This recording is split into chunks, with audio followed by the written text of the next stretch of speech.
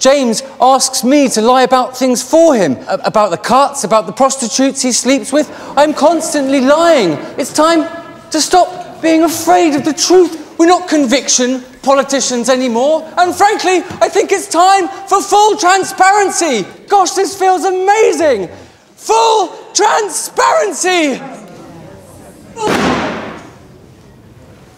It wasn't exactly how I planned it. Full transparency! Full transparency! I've got nothing to hide for the first time in my political career. Truth and honesty! Full transparency! Full transparency! Free from the lies! Full transparency! Tommy!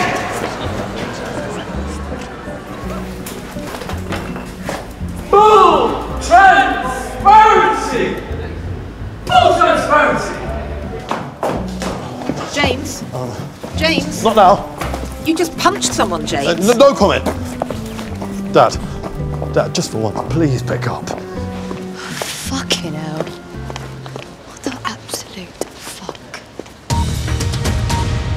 It is the most famous debating society in the world, but the Oxford Union has probably never seen anything quite like this. Extraordinary scenes in which Barnaby Plankton rang naked amongst students. And on social media, this hashtag is trending.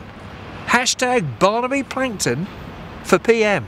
Who'd have thought it? Getting naked actually makes you incredibly popular.